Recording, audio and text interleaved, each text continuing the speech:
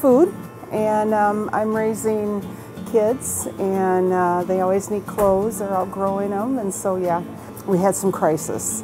We have a daughter. At the time, she was still is a heroin addict. Threw us right for a loop, and so we were dealing with a lot. As she got older, she accumulated these precious children. And there was twins that we rescued, and they're twin boys, and they were both special needs. And we adopted. 3 weeks after we adopted, my husband lost his job to physical problems. It was a private business, and they couldn't put him anyplace. So, and we had known that this might happen over the years, but we weren't prepared for when it did.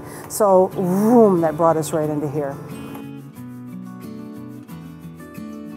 And so I reestablished myself, restarted my business back up, tried to do full-time, tried to do that for 8 years.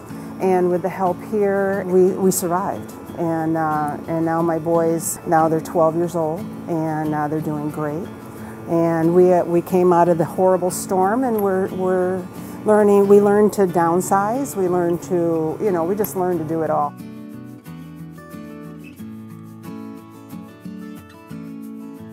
I tell so many people, you have no idea the connections that I know, that I go boom, boom, boom, boom, boom. To come here, you don't need to live in that stress. I mean, there is avenues here that will help you. If they can't help you, then they'll give you someone else that can help you. So I know that there's been a lot of people that come to my home and they say, I don't know what to do, and I've referred them, and I haven't heard them complain since. So I think things are good.